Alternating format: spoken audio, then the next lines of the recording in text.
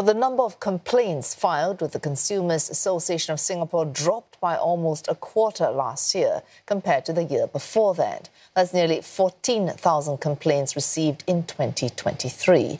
The motor car industry registered the most complaints of the 1,306 cases. Most were about pre-owned and rental cars. Consumers said they faced issues like defects and delayed refunds.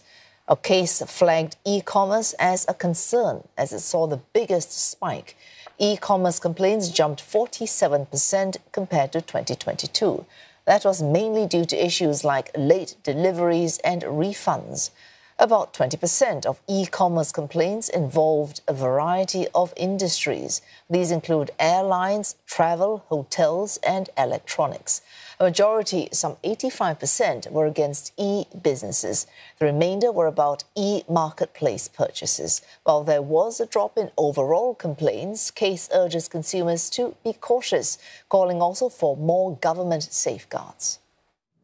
CASE is deeply concerned about the sharp increase in e-commerce complaints. We are also concerned about the sharp increase in complaints involving rental and shared cars.